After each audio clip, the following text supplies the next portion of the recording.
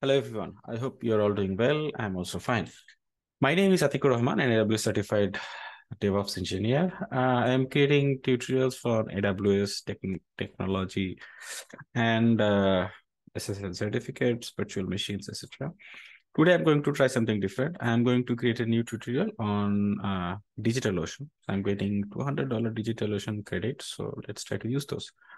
I will give you a link in the video description. Using that link, you can also get a $200 credit in DigitalOcean and create something fun. So let's get started. I'm going to create a WHM cPanel in DigitalOcean, and we'll show you how you can do that.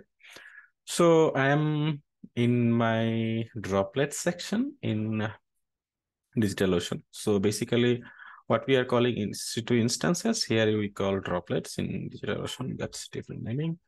Then I'm going to create a new droplet. So that's creating a droplet. I'm going to choose a region. So that's like whatever nearest to you. My nearest is kind of like Bangalore and Singapore, both, but I'm going to choose Bangalore because most of my visitors of these channels are from India. So I love India. Good. Then the next thing that I have to choose in OS is go to marketplace, and there should be available WHM cPanel. Just choose that. So that's you have selected, and then just choose the maximum what you can use. Okay, because I have plenty of credits that I have to use. One-time password. So let's paste this. Then that's it. Yeah, create a droplet.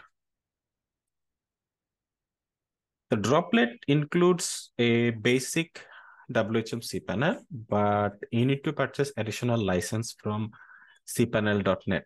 So they will give you one license actually for, I think, 30 days for free. So first 30 days free. You can use that, and you can then either purchase or renew that license monthly basis, then that's it, or you can cancel it.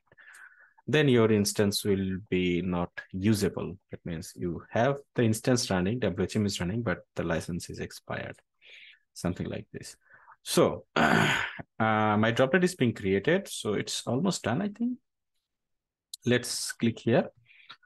So basically it takes some time. So even though it says that it's ready or something, but installing all those processes for the WHM, cPanel, all those software packages, that requires time. So meanwhile, it is being loaded. Let's go to cPanel.net. I might already have an account. Let's see if I have an account already. I do actually have an account. Not. Let's see. Okay. Maybe if its free tier is expired, then I don't. Yeah, okay. It should be like my email address, right? Let's see. Oh, I do have actually. That's good. I don't have to create anymore. Let's go to the places. Okay, that's I have logged in here. So while it's being created, you can sign up in cpanel.net and create your account. And please provide your information. Okay, I'll do that later. My licenses. Do I have any licenses? I tried to create a few days ago, so I should have license. Oh, they will not allow me to proceed further. Payout commissions. Okay, let's see. Let's try to go to the console. It is quite nice that you don't have to use like PuTTY, SSH, all those things. You can just use the console to connect to that droplet. What does droplet means? If you guys know, just put a comment below so I also know what this droplet means actually. But it is kind of similar thing, AWS EC2 instances, but I don't know what is droplet meaning. I mean, literally what does means droplet. So as I told you, it says that it is doing some background work. So I just have to wait. I think I will pause the video for a few minutes and I will be back when it's ready. Okay, I'm back and it seems everything is done. So I'm going to close it. I'm going to refresh this screen and I'm going to reconnect again. So let's see. Try to connect to the console.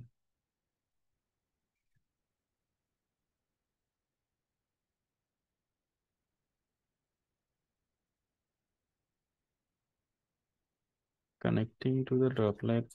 Connected. Good. Okay. Here they give you an URL, which you need to just copy and go. So there it is. They will probably ask you to set up some passwords.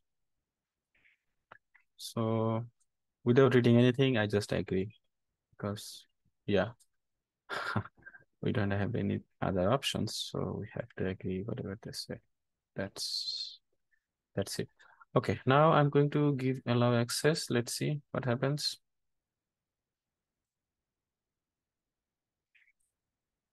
Activate trial license. The license activation process sometimes takes time and it's usually reasonable because they are validating your license, whether you are eligible for the free tier. I was wrong initially. It's 15 days, not 30 days. So you can either register a different account with different mail address and get 15 more days, or use 15 days and then delete it or use it.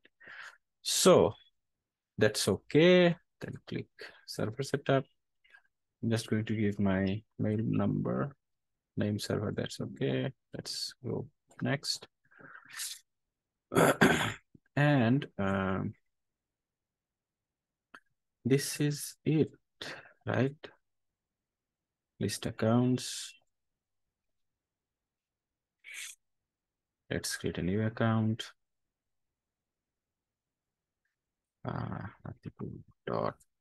.xyz.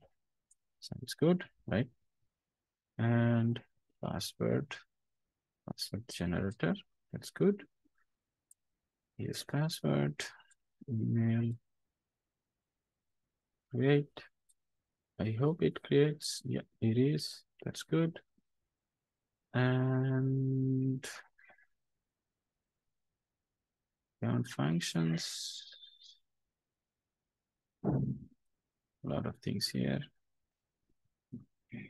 I go to my list view, list of accounts. So this is it. I think we have already created an account.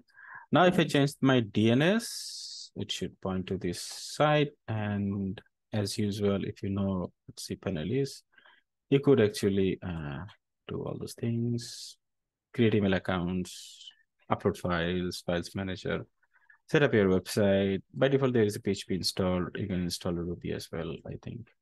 And sometimes they support Node.js. So pretty stuff, these cool things.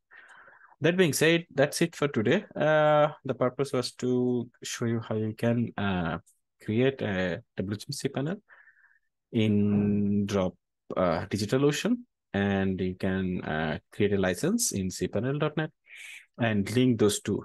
And if you are happy with DigitalOcean service and wanted to proceed further, you can just purchase a license and renew it monthly. Then it's secured. If you're not, then just delete the droplet and move away. So that being said, that's it for today. If you like this video, please subscribe to my channel and please put your comments below that what you want to learn next. Thank you. Have a nice day. Bye-bye.